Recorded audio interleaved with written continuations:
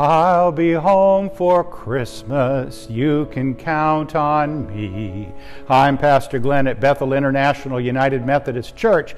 That song may leave an ache in the heart this year.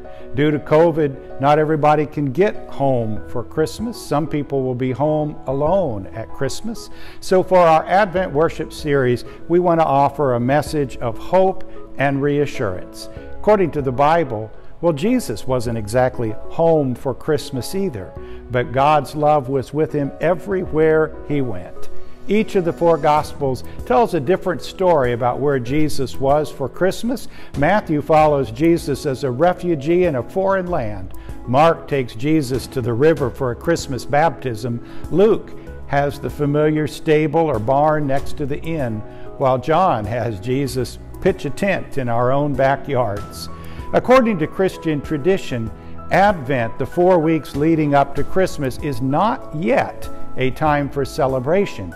It is a season of faithful waiting, of longing for the coming of Christ and the fullness of salvation.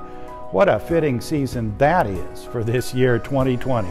So we will light our candles one by one, and we will pray for greater light.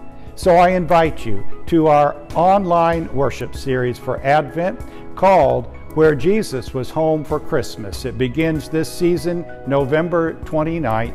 Even as we long to be together in person, we will continue each Sunday to post scripture and beautiful music, words of hope, at www.mybethel.org, or you can join us every Sunday at 10 a.m. on Facebook, where we will worship and have live chat together. Whatever home is like for you this Christmas, rest assured the love of Christ will find you there.